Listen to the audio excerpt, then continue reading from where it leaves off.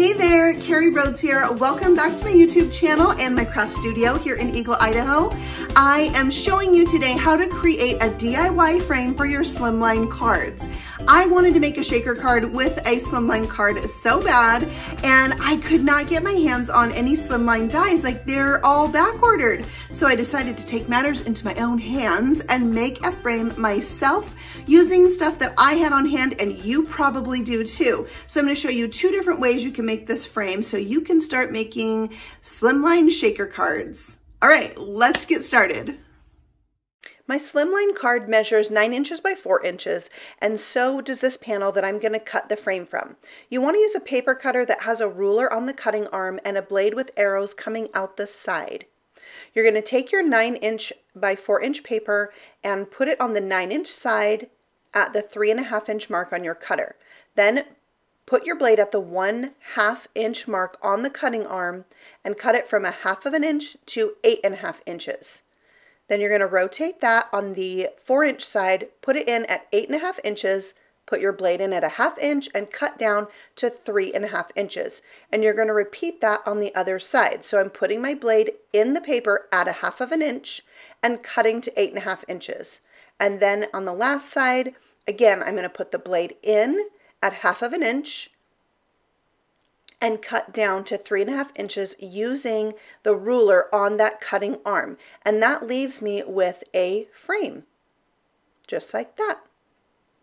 Okay, now let's move on to the second way you can do this, and that is if you have a rectangle die set where the rectangles are long. I'll put a link to this die set for you below if you're interested. I'm going to cut this with the partial die cutting method. So I'm lining up the die where I want it on my paper, but when I bring this to my die cutting machine, I'm going to place the top plate so that it does not cut against that bottom line. I'll run it through just like this with the top plate offset. Then when I remove the die, you'll see it only cut on 3 sides. And if it cuts on 4, it's not that big of a deal. You can still get your long rectangle. I'm going to repeat this process of partial die cutting, this time having it not cut the line at the top. When I bring that back in, you'll see that I have a nice rectangle frame and excess paper from the center I can use for something else. So those are two different ways to cut out your frames for a 9 by 4 inch Slimline card.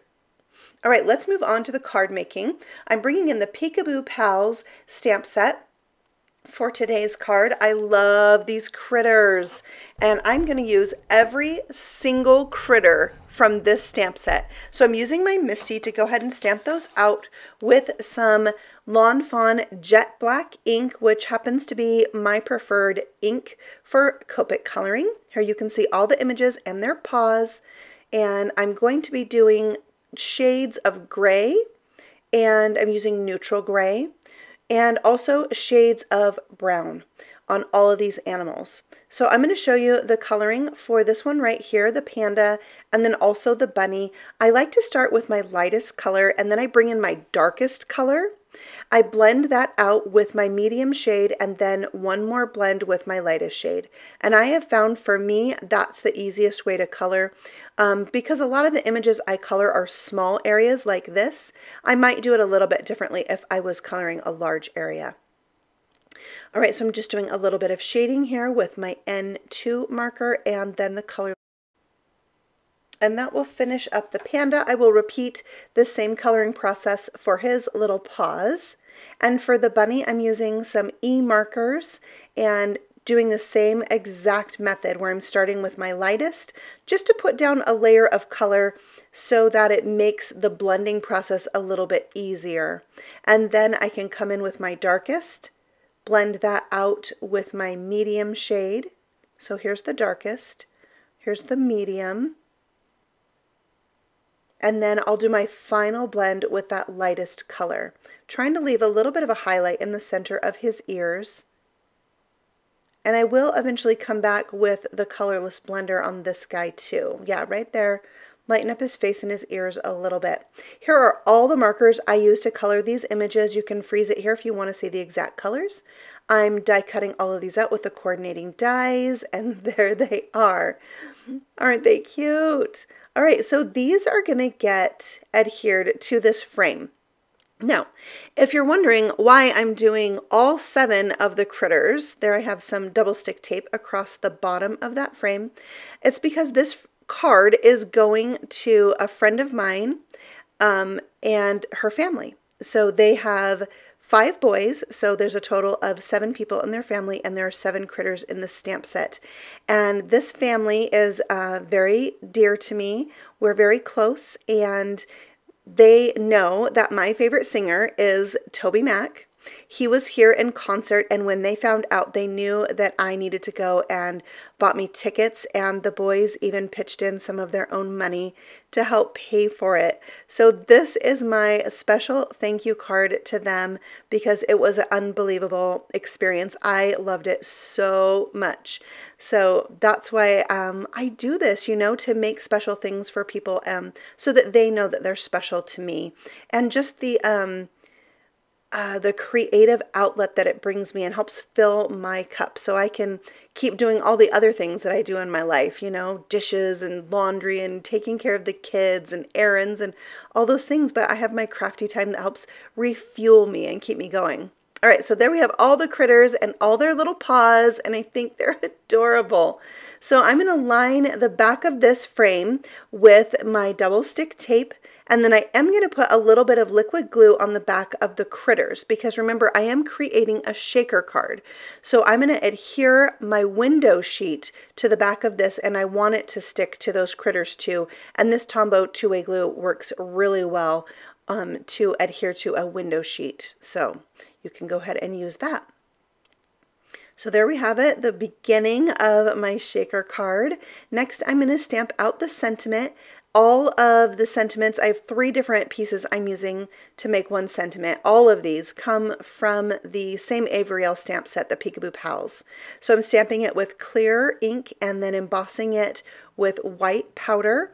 And it says, I just had to say, you're the best, thank you. So I left a little space there between you're the best and thank you.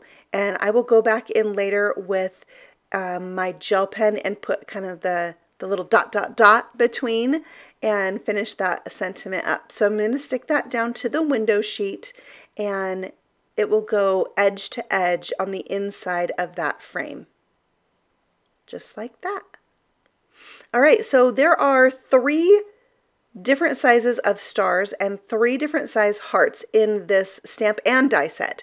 So I'm die cutting all of those from some glittered cardstock and I'm going to put them on my background. Speaking of my background, I forgot or meant to and didn't push record when making this ink blended background.